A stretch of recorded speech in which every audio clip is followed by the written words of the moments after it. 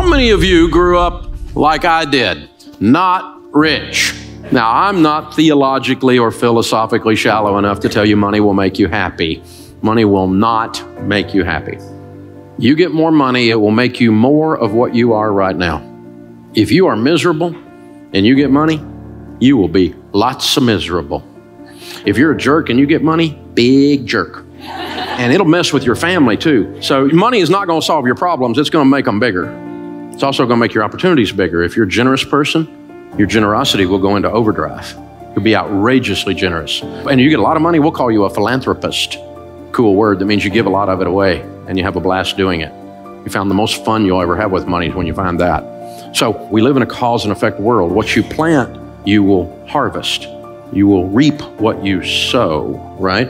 So if you plant stupid, you will get a crop of desperate. I've done it. And if you plant corn, don't be looking for beans to come up. Don't be shocked by, because what you put into your life is what you're going to get out. So we found that there's 5 things that if you do these 5 things with money, over a period of time, like 10 or 15 years, you will build a level of wealth 100% of the time. And now I said a level of wealth. I don't know what level because I can't predict car wrecks and cancer. I can't predict tragedy. And I don't know what your income will be. But if you're working and you do these 5 things, you will build a level of wealth 100% of the time. And this is not some prosperity thing, and it's not mystical or magical. When I cover these 5 things, they're all common sense. But common sense is so rare now, it's like having a superpower. So let's look at the 5. The first one is get on a budget. A written plan. You have to do a budget on paper, on purpose, before the month begins. Every month. If you worked for a company called You Incorporated and you manage money for You Incorporated, the way you manage money for you now, would you fire you? Don't answer that. We misbehave with money, and so we're disorganized. We don't have a plan. Nothing's written down. Decide. The interesting thing about each one of these principles is you can just decide today to do them. I had a guy working for me and he was not doing his process right, and I sat down and I said, this is what you need to do. And he goes, well, it's not the way I do it. And I said, change. And he said, well, I'm not like you. And I said, change. You can decide today to be good at this or leave. You can decide. You can decide to do a budget today. Get out a yellow pad or go free budget online, everydollar.com. You can decide today. I'm going to start managing money well today. Because you're going to keep getting what you've been getting if you keep doing what you've been doing. You know this, right? Sowing and reaping. And the second one is you need to get out of debt. Now we know this one. You knew Dave Ramsey was going to talk about getting out of debt because you know the Bible says the borrower is slave to the lender. It's real. Now, here's the deal. Think about this. Your most powerful wealth building tool is your income. Let me show you what slavery looks like. This week, they came out with new data that shows that the average car payment in America today, according to the National Auto Dealers Association, is $499. That's dangerously close to $500. You take $500 a month and invest it from age 30 to age 70 in a decent growth stock mutual fund, you'll have $5.6 million. That's what a car payment costs you. So who'd you make rich? General Motors, Ford, Lexus, I don't know, Toyota, who was it? You made somebody rich.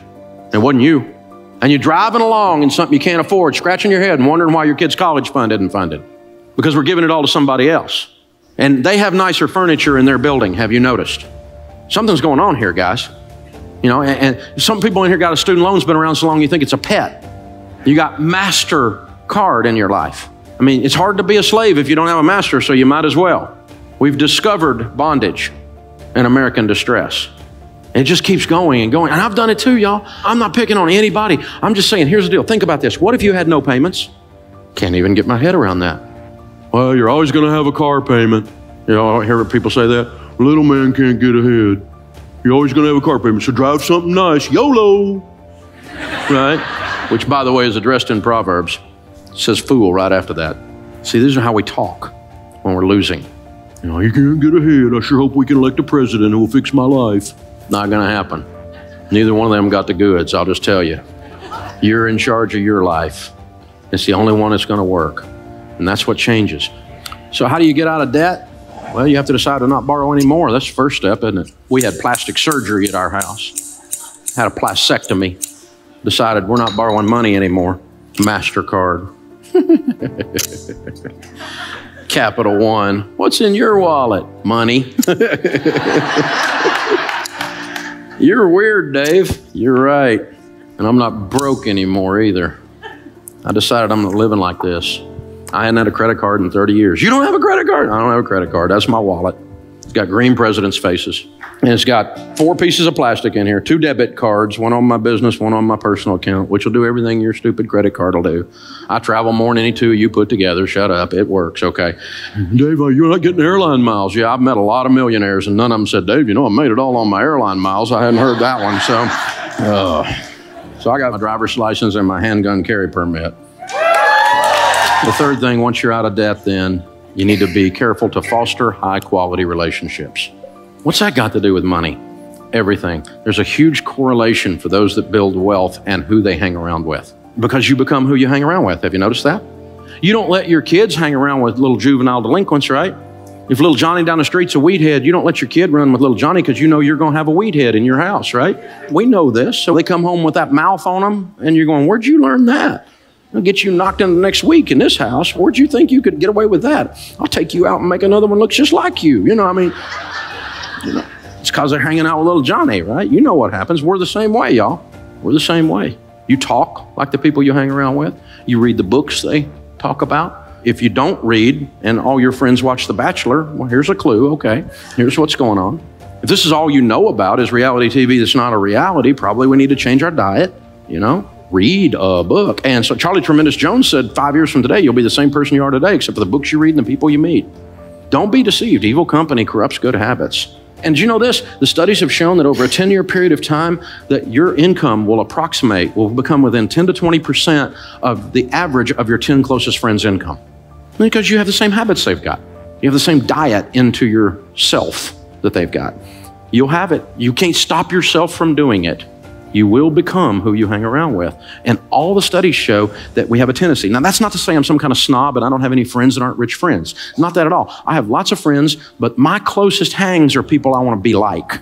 That's my closest ones. Now, I'll talk to anybody. But like when our daughters were growing up, they're grown and married to wonderful men now. But, they're in high school and they're wanting to go on a date. We didn't do missionary dating. You don't get to date little Johnny the weed head and lead him to Jesus. That's not going to work, okay?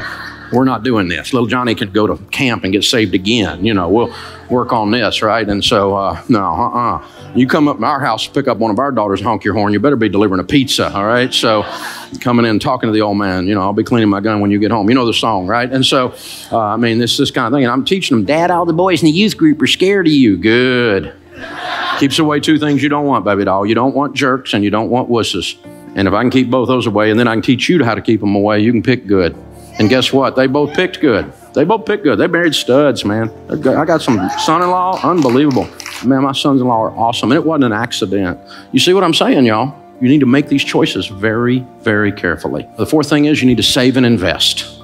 In the house of the wise are stores of choice food and oil. Wise people save money. That's what this means. And so it was used in the marketplace, like we use green presidents' faces, as a medium of exchange. If you had a carafe of oil, you were ready to do business. It was a sign of wealth. There were 2 classes of people, poor people and rich people. Most of the people were poor people. This is the Mediterranean. We're talking they ate hummus and olives, no meat.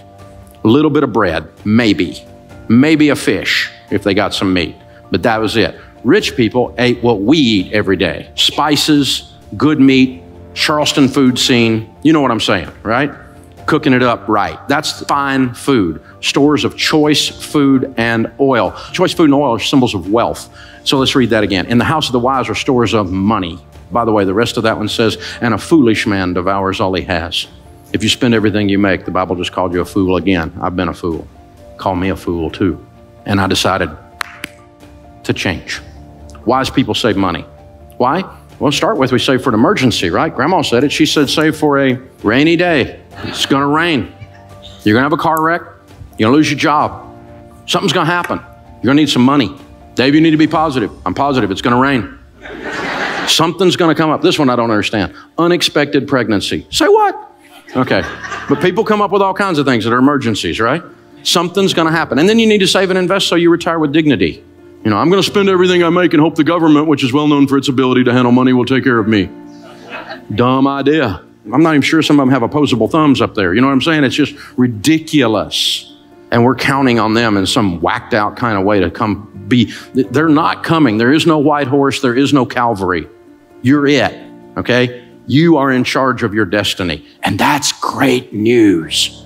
And so, all worried about the election, and I'm not worried about the election because I've made money under both parties.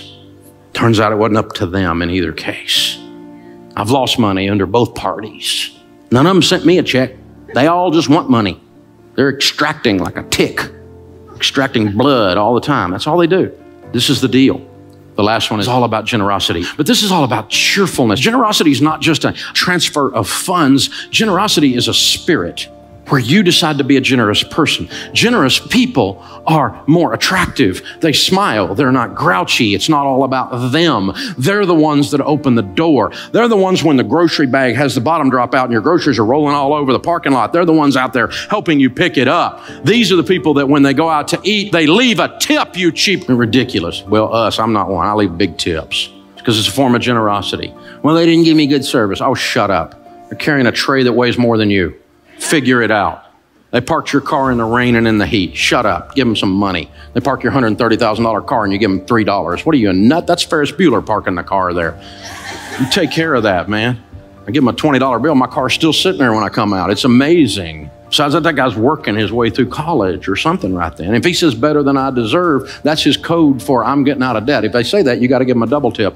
So I give them 40. My wife's like, I'm going to park your car. No, you're not. You're not working your way out of college. You've already put up with me for 30 years, so it's all right. Generosity is a spirit. It changes everything in your life. But it's awful tough to give if you're broke.